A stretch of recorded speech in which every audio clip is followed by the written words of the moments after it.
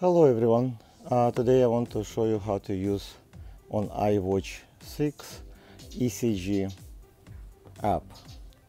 Okay, so you start the watch, you press the side and then you find the ECG. This is a sign, this one, you press on it once, tap it, and then you'll see a heart.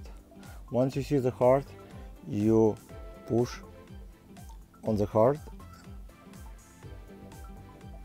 and hold it for 30 seconds and don't move your arms.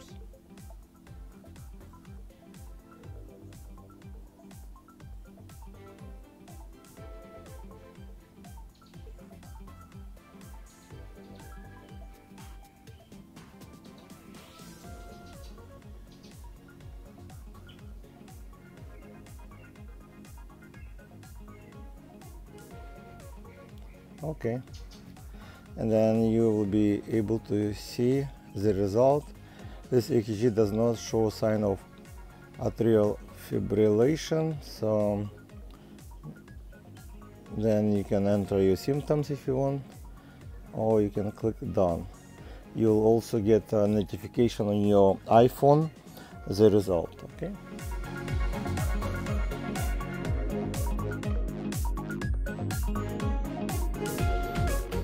Show you how to use oxygen meter on Iwatch 6, and what you do, you press the side crown and then you find your app which already set up on my watch. You click on it and you will see the last reading, and then you just wait for 15 seconds and try not to move.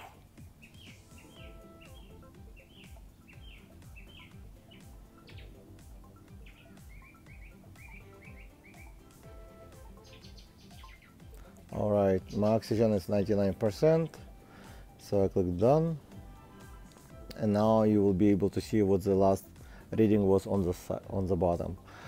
Please don't forget to subscribe to my channel, hit the like button, and I will also do some blood oxygen reading test versus to the one you check on your finger. Okay.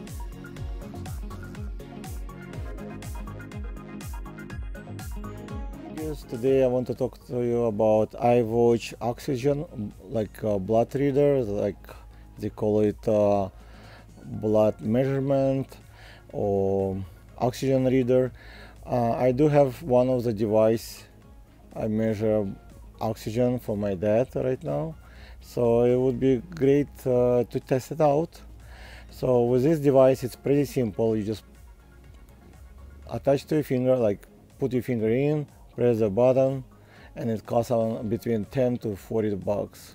Okay, and it's give you oxygen level in life. So basically anytime your oxygen change, it will change the number. Also it give you blood pulse, so like okay. And then on the Iwatch, so I have 97 right now. Okay, on Iwatch it's very simple also. So what you need to do, you need to press on the crown, digital crown on the side, and then select the app and click start, and within 15 seconds it will give you a result. And very important not to move the hand, because every time I do, out of 3 times, only 1 time it's working. So okay, now it's 96, and let's see what is my oxygen over here, 97. Okay, let's do another test and see if it's gonna be the same accurate. Okay, so I'll run one more test.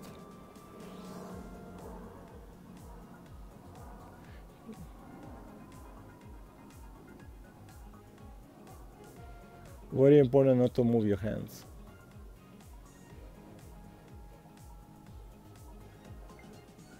%, okay. And this test will show me, and now with this one it's very simple. You can move, it will basically attach. It's telling me 95. Okay, so let's one more time. I'll do both. so you can see it, both numbers. So found this oxygen meter, I have 97, and Iwatch will give me in 2 seconds the result. Okay, 100%. So on Iwatch I get better result right now, 100%, while on this meter I got 97. And I'm not sure if its fingers make difference. I know it's a different part of the body measure, but it's still the same. And I would assume it shouldn't make any difference where you measure your blood oxygen, but again, it might give you a little bit difference, only in 2 to 3 points difference. Still very well accurate. And with this Iwatch you will get a notification, and you can always check on your health app on your iPhone how your history. Also with this device you can use anywhere.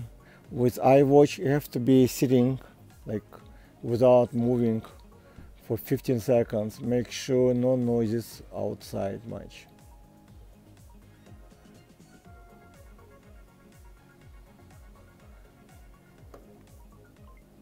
%. And let's see one more time. So we'll do a few tests to see how accurate.